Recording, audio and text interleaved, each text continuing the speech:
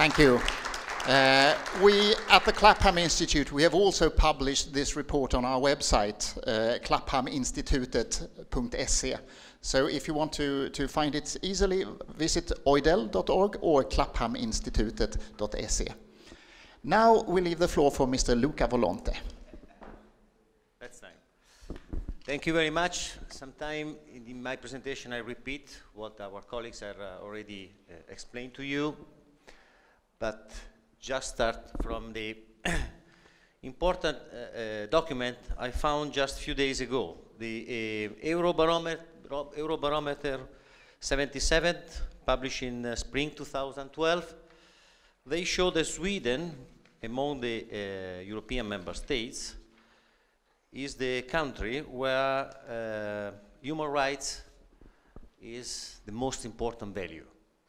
You consider human rights the most important value for yourself and for Europe.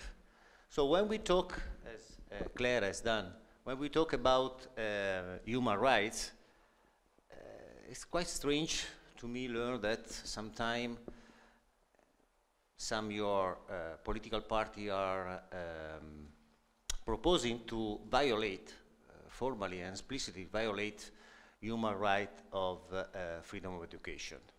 If you are the most important country in Europe that consider human right the best value of Europeans, you should have an obligation to respect all human rights. That's firstly for repeating very briefly what is already explained in many international declaration, in many declaration, in convention, you may find that states should respect the freedom of education, they should respect the parent rights, and should implement as much as possible this right in their constitution and laws. I don't want to repeat everything, it's already explained. That is very important. Sometime in Sweden and in Scandinavian country, there is a debate about how we could interpret the European Convention of Human Rights.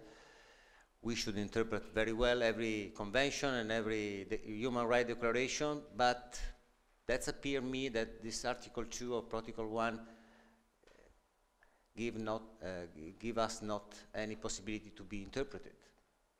That appears quite clear that no person should be denied the right to education, and the state shall respect, not could respect or not, shall respect.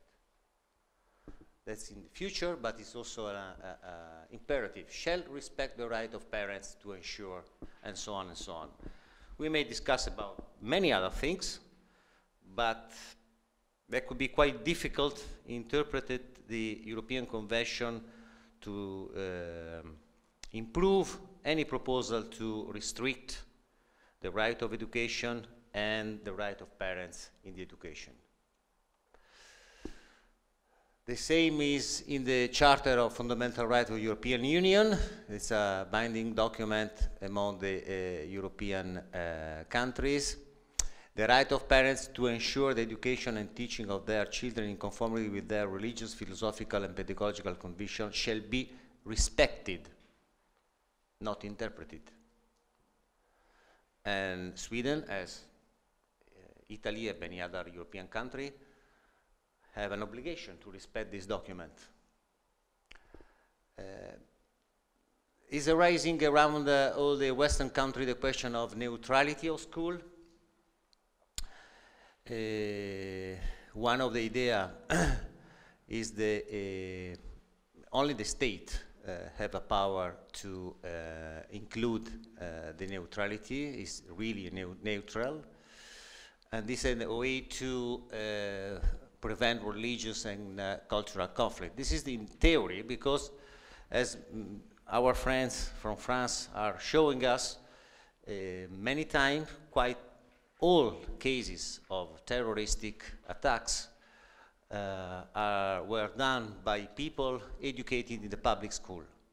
So in a theoric implementation, in a school where theoretically is implemented the neutrality. And we should reflect about this question of neutrality, also because all human rights impose to countries to respect the religious believers. And that is possible. The neutrality became a sort of new religion. Apparently, yes. When you want abolish any differences or religious roots or tradition of cultural tradition, and you impose a sort of humanistic, atheistic approach, you are imposing a new dogma, a new religion. And when we talk about freedom of education, we are talking especially about freedom. So we are for freedom. If someone want also the state, want include, want introduce, want improve only one value, and no a super atheistic state, a super atheistic ideology, or a new religion of neutrality, they are imposing a state religion that primarily they don't respect the freedom of different opinion, the freedom of different religion. This is a very important advantage for us because we are working, fighting, promoting respect of human rights and special respect of freedom for all people. This is an example, a pedagogical and philosopher that's coming from the last century, Mounier. If education is the learning of freedom, it does not seem appropriate to give this power exclusively to the state. He wrote this during the last century, where we learned that the totalitarian regime, both the totalitarian regime, the fascist and Nazist on one side, on the other side the Soviet regime, were imposed what? No religion as the rule. State religion, or what they define atheistic religion, was the best for social cohesion, for avoiding any conflict, and the result that we know in the last century was not more freedom, was not more right for people, was a catastrophic human drama.